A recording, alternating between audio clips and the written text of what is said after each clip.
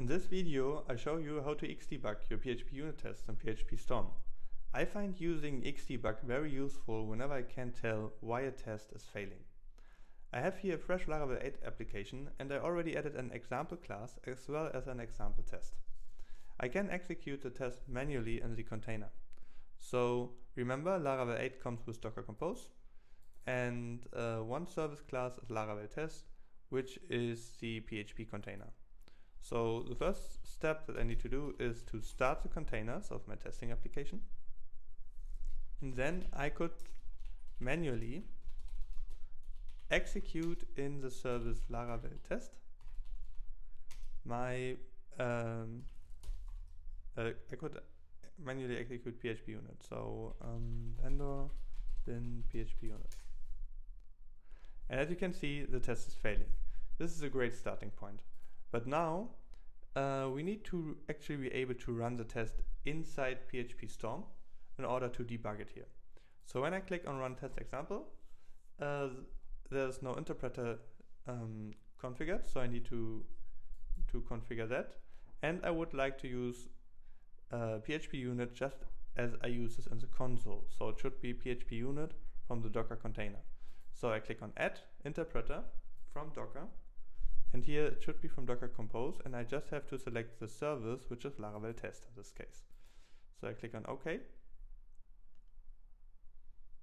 And then I click on Apply and run the test.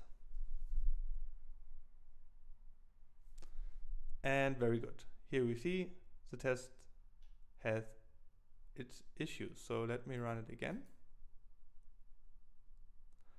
It's a little bit too slow, and the reason for this is because if I go to the interpreter, then the lifecycle says always start a new container, so it always runs a new container, but I think it's enough to connect to an existing container.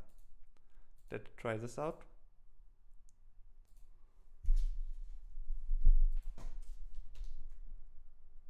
So yeah, this is quicker. Okay. So now I would like to find out why is this test failing. So I go to the relevant line and I see that user name is assigned to a variable, and the problem is that the name key is undefined. So okay, maybe I just die and dump the user array and rerun the test with Shift and F10.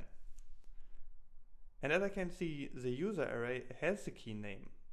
So this is in direct conflict with the error message with that undefined array key name. I have no clue what's going on here. So this is a typical situation where I would like to use xDebug to understand what is happening here. So now I would like to debug this test. I open up the debugging with xDebug documentation in the Laravel sale documentation. And it states that you have to add this to your container. And then you just need to restart the container.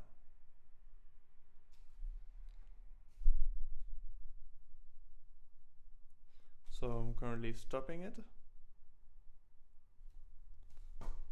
And now I start it again.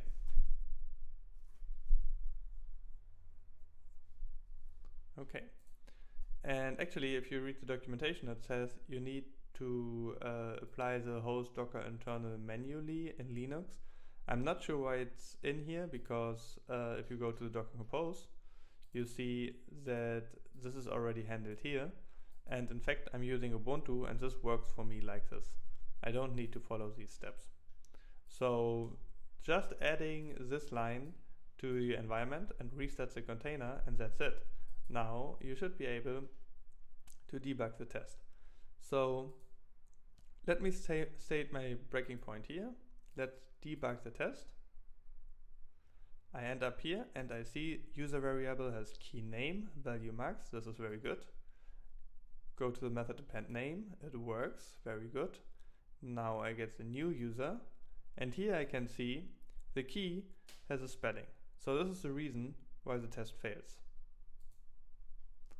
Okay, that's a big problem. So we need to check where do our users come from, this method.